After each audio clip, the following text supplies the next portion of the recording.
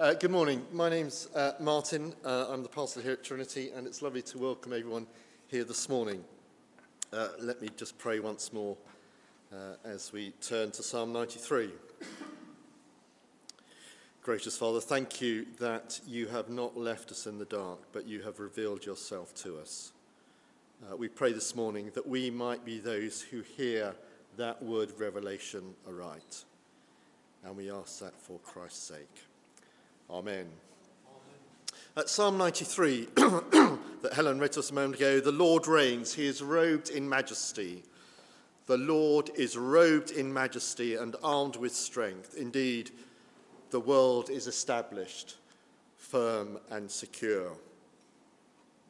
Christmas provides a bit of a break in our usual preaching programme on Sunday mornings. And so a few weeks back, I was thinking to myself, what would it be useful to look at together this morning during what I'm told is known as Twixmas. It's a very ugly word, isn't it? But anyway, we're in that time period now. What would be good for us to look together at the turning of the year as one year closes and another year begins? Is there anything that it would be particularly useful for us to focus on as we face the new year ahead? A year in which, no doubt, as every year does, will contain things that we can't foresee as individuals, as a church, as a church family, as families indeed. Things will happen, won't they, in our own lives, in the world that it'll be impossible to predict. What would help us now, ahead of those unpredictable events, to prepare for them? Every year, The Economist publishes its list of predictions for the year ahead. It's quite interesting sometimes to look back and see what they'd said the previous year. How accurate were their predictions? Well, last year, looking towards 2003, they highlighted the fact that they thought India's population would outstrip China's, that there would be an explosion of therapeutic use of psychedelic drugs, that there would be mayhem in the Japanese markets. Well, it is The Economist after all. Recycling would become a thing in the fashion industry, and concerns over colonially acquired artefacts would become something of a thing. Now, I reckon looking back 3, possibly 4 out of 5, that's not bad, really. But no mention of ChatGPT and AI, and no mention of events in Gaza. So what about next year, 2004? Well, here's The Economist's cartoonist prediction of what is going to happen. I don't know how clear that is on the screen for you, but the cartoonists anticipate elections. Will's already prayed into that, and apparently 50% of the population will be involved in elections this coming year, and not all of them free and fair. And top right, if you can make it out, there's the snake and the continuing blah, blah, blah of social media. Safe bets, I reckon, both of those. But the rest, who knows? One thing is certain, unexpected stuff will happen, and we'll be blindsided by events. Stuff will happen, hopefully good stuff, no doubt. But living as we do in a fallen world that has rejected God, bad stuff, no doubt, too, inevitably. What can we do to prepare ourselves for when such stuff happens? Well, I think embracing the truths of this psalm, Psalm 93, is not a bad place to start. The Lord reigns. He is king, he sits on his throne, he is Lord, he is God, and he reigns. It's been commonplace, I think, this last year to draw parallels between our own time and the 1970s. Industrial disputes, rip-roaring inflation, national strikes, slow growth. If you were a churchgoer back then, you may remember a chorus of the time went something like this. I won't sing it, but the words went something like this. Our God reigns. Our God reigns. Our God reigns. Our God Reigns. And the title, no surprises, no prizes, Our God Reigns. Now, whatever its lyrical or musical, whatever its musical merits, and I'll leave others better qualified than me to judge that, I don't think you can fault its theology. The Lord reigns. The psalmist says in those few words what the whole Bible says at much greater length, from beginning to end, the fundamental truth: the Lord reigns. The Lord God is a sovereign God. He reigns over all. Generations come, generations go. Kingdoms rise, kingdoms fall. But over it all, the Lord reigns.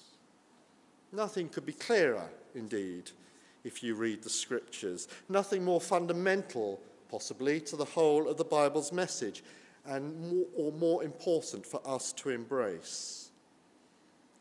Especially when unexpected, unpredictable, and unwelcome things happen to us, which they do to all of us from time to time. When they do, when hardship comes, as they will, when illness comes, as it does, when those we trust, friends, family, let us down, as they do, when things at home and work don't go as we wish, when things seem to be spinning out of control, when things are spinning out of control, it will help us to remember. It will help us to remind one another, the Lord reigns. He does. He really does reign. But the question I have for us this morning: how can we avoid our future attempts to encourage one another with that truth? And I think we do it by reflecting ahead of time, before the crisis, before the surprise and trials and difficulties come, by reflecting ahead of time on that truth, by ensuring, by insisting of the fact now that the Lord reigns, insisting that now informs our thinking and our actions when things perhaps are going well. Our God reigns. He does. But there's more to that here than to what the psalmist has to say here. He's not just saying here that God reigns. There's more. Did you notice? He insists, his declaration, his proclamation, if you like, is that the Lord reigns. Now, I know there are many Bible students here who know that when our Bibles translate, use the word Lord in capital letters like that, they're translating a very specific Hebrew word. The word that God gave to Israel as his name, the name by which he was to be known. God proclaimed his name to Israel at the time of the Exodus by a name that he was to be known of in Israel. But not only in Israel was he to be known by that name, but to all nations for all time. It's a pivotal moment in Israel's history. No, actually, it's a pivotal moment in world history. How so? Because by it, he revealed to the world what kind of God it was who does reign. His name revealed and defined in the early chapters of Exodus what kind of God it is who reigns. Just listen to how he defined that name, how he said who he was, how he is to be known for all nations, for all time. This is what he proclaimed, what Helen read a moment ago. The Lord, the compassionate and gracious God, slow to anger, abounding in love and faithfulness, maintaining love to thousands and forgiving wickedness, rebellion and sin. Yet he does not leave the guilty unpunished. He punishes the children and their children for the sin of the parents to the third and fourth generation. It's an important moment in Israel's history, in world history. It's a crucial revelation that the God who reigns over all, that the Lord is this kind of Lord. And it's upon that fact, that revelation, that all our confidence and hope depends. Our future, our faith, our hope depends on the fact that the sovereign Lord, who is slow to anger, abounds in love, is gracious and compassionate. Our future and our hope depends on the fact that he is faithful and trustworthy and honours his promises and keeps his words. That he is just and righteous in his punishment of wickedness and sin. The gospel of the Lord Jesus Christ depends on these things. Our hope, our confidence in the future, our steadfastness this coming year, whatever it holds for us, rests in the fact that it is the Lord who reigns. As the psalmist here, verse 1, declares he does. Now, I know that some folk are a bit snooty about some modern hymns and choruses.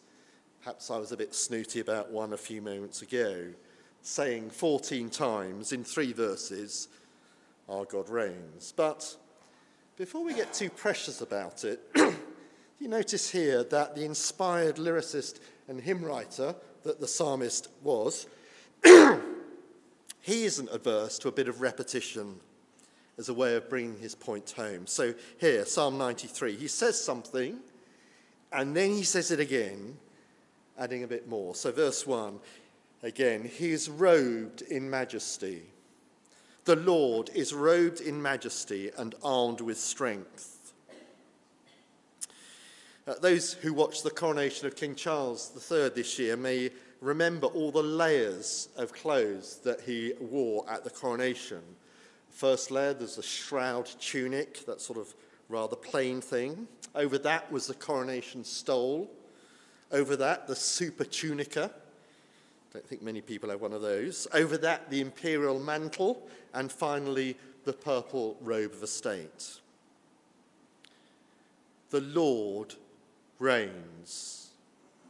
But this king's royal robes are different. He's not as other kings. He is robed in majesty. His robes are not made of linen, however fine. He is swathed in something else altogether different. This king is robed in majesty, in power, in strength. Our creator, our redeemer, our judge, a sovereign king with awesome power to rule. Question, how can the psalmist declare, as he does again in verse 1, with complete and utter confidence that the world is established, firm and secure? One reason, and one reason only. The Lord is king. The Lord reigns in absolute majesty and power. And because the psalmist knows what kind of God he is, and because he knows to what end he directs his power, the psalmist can have absolute confidence that the world and God's purposes for the world is established, firm and secure. The psalmist knows that from everlasting to everlasting, the Lord is God. Now, at the time of the Queen's Diamond Jubilee, the year before last, there was a lot of talk, if you remember, about how she'd become the longest reigning monarch in the UK. Obviously not king, the longest reigning monarch in the UK. But that's not quite right, is it?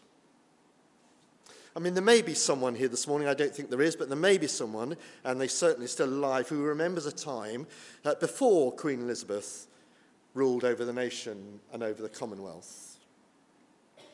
But I know for certain there is no one here this morning who knows of a time when the Lord did not reign over all things. The Lord reigns. And again, at the time of her Jubilee, there was much talk, wasn't there, about succession.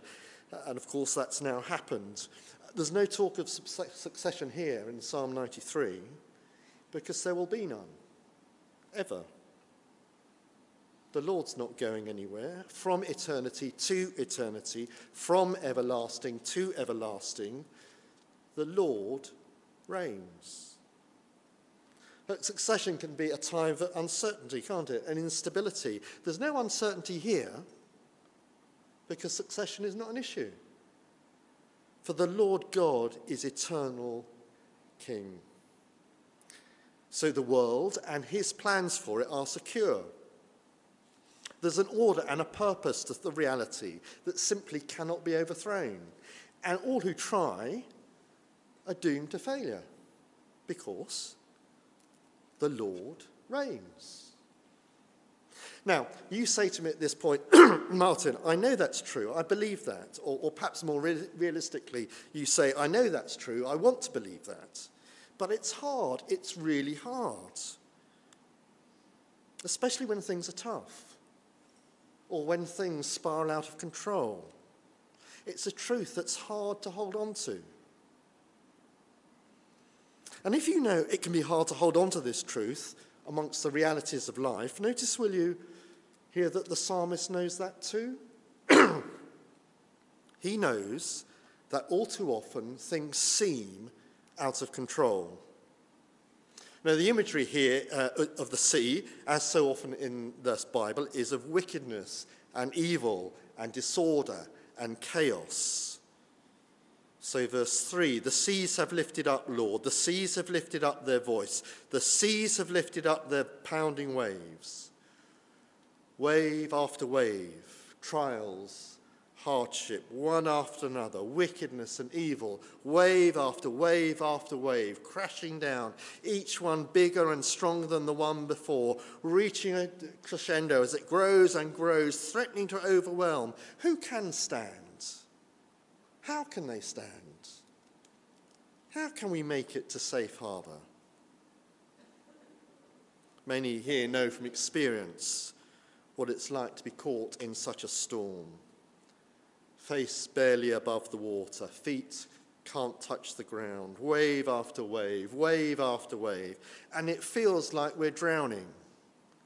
Powerful, frightening, destabilizing, disorder, chaos, evil, rages against the Lord and his purposes and his people, his rule, his anointed. Wave upon wave, wave upon wave, seeking to frustrate his purposes, dethrone him, end his rule. The psalmist also knows, however powerful, however frightening, however destabilizing things appear, in the end, they are impotent. Why? Because the Lord reigns. The Lord is robed in majesty and armed with strength. Our face may be barely just above the water. Maybe our feet can't touch the ground, wave after wave. If our situation feels horrible and frightening, if it seems desperate, if it's all those things, when it is all those things, it is then that we will need to recall to mind and remind one another that the Lord is mighty and he reigns. Mightier than the thunder of the great waters, mightier than the breakers of the sea, verse 4. The Lord on high is mighty. As the psalmist says elsewhere of those who might imagine that the Lord's rule can be frustrated, the one enthroned in heaven laughs. For the Lord is mightier, he is robed in majesty, he is armed with strength, and he reigns. I wonder if you remember the story of Job and God's word to him. You may remember he faced a few storms in life over many years, experiencing both highs and lows, very high highs and very low lows. Were they predictable? No. Did he see them coming? No. Did they seem fair? No. Could anyone make any sense of why such things happened to him? Well, lots of people tried and failed. Pretty much everyone got it wrong. Job felt overwhelmed by the thunder of the great waters. Do you remember God's words to him? Actually, why don't we turn to it? It's on page 538, Job 38, where again, events, evil, wickedness that seem overwhelming to Job. Well, as he faces them, this is what the Lord says. They are no problem to him. Verse 8. Who shuts up the sea behind doors when it bursts forth from the womb? When I made the clouds its garment and wrapped it in thick darkness, when I fixed limits for it and set its doors and bars in place, when I said, this far you may come, and no further, here is where your proud waves halt. And Job's conclusion later on, chapter 42, verse 2, he says to God, I know that you can do all things. No purpose of yours can be thwarted. So back to Psalm 93. Have we got it yet? The Lord reigns. He is robed in majesty. He is mightier than the thunder of the great waters, mightier than the breakers of the sea. And we will do good to remember that as individuals, as a church family, this coming year. No doubt, as Karen said, we nurse hopes for it, and perhaps fears too. No doubt it will bring both highs and lows. When both of those come, and especially perhaps when the lows come, it will do us good to recall and to remind one another, the Lord, he is God, he reigns, and no purpose of his can be thwarted. That will be true this year when things go well, when hopes and dreams are being fulfilled, and it will be just as true when things are not going well, when hopes are not being fulfilled, when dreams are turning to dust and everything is falling apart. But if we can embrace that truth now, if it can become a truth that lies at the heart of our thinking and being, a core part of our understanding, if we can rejoice with the psalmist here, if we can say with Job to God, I know that you can do all things and that no purpose of yours can be thwarted. Amidst the storms and trials that will come, we will be able to rest in the sovereign rule of a gracious, compassionate, patient, loving, faithful, just, and forgiving God. Confident in the knowledge that his good purposes cannot be thwarted.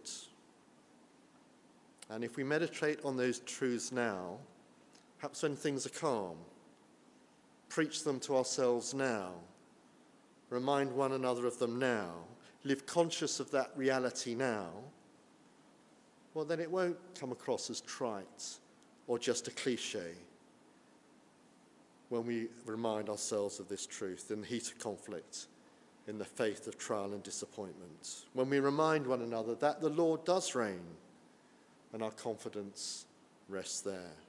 We'll simply be reminding one another of what we already know from experience is true. A profound truth that will anchor us, keep us steadfast and secure as the storm rages and the billows roll.